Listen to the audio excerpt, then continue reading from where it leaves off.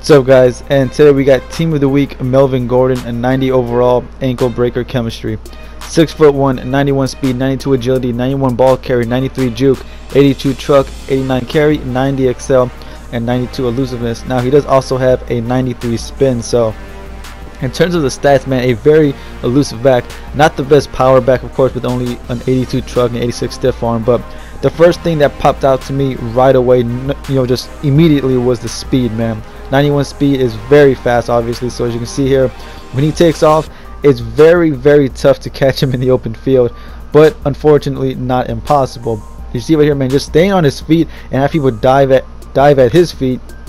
This right here was the only time where someone actually caught him from behind, and you see right here, it wasn't enough because he still somehow broke the tackle and scored the touchdown. So if you want to run with him, between the tackles or bounce to the outside, it's up to you, because believe me, the guy is going to get yards either way.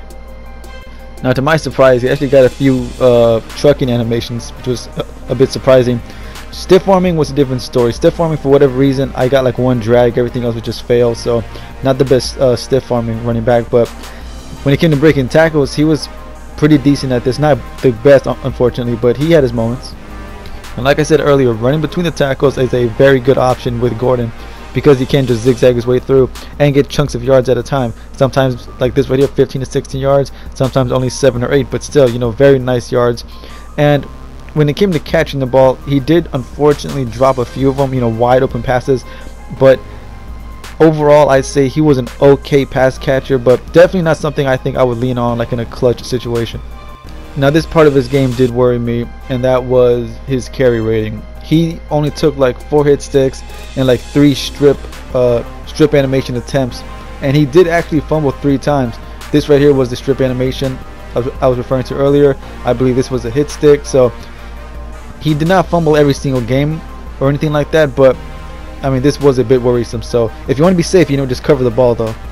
As far as the bad plays, of course, he had his moments. He wasn't always breaking off huge runs. He was going down the first hit a few times, but as far as struggle points, I would say the stiff arm was the only thing that I could not get going on a consistent basis. And catching, I mean, look at this right here. This was an easy 6, and he let me down. And it should be no surprise that turning him into an elusive back is the best way. You see right here, man, he did have a nice spin, got some nice animations here and there, and got some nice yards from it. But overall, no doubt about it, man, the juke is where it's at with Melvin Gordon, from what I can tell, man. A nasty juke. For the longest time, I said that Jamal Charles was the best elusive back in the game, but you know what, man? I think Jamal Charles just might take that title away from him, because his juke was nasty.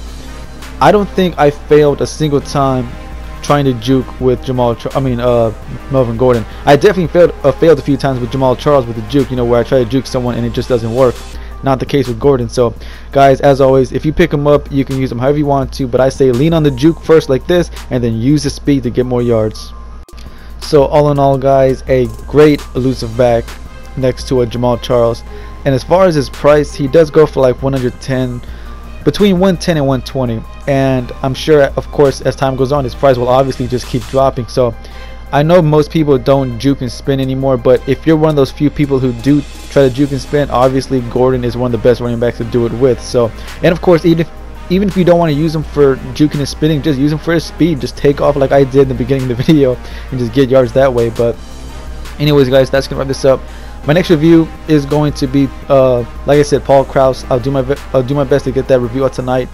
And as far as offense, I'm not sure yet. I'm still debating who I'm going to review on offense. But anyways, guys, I'll let you know who that's going to be soon. If you liked what you saw, don't forget to like to spread awareness, comment to voice your opinion, subscribe so you will be up to date with the content when it drops. And I will see y'all boys later. Peace.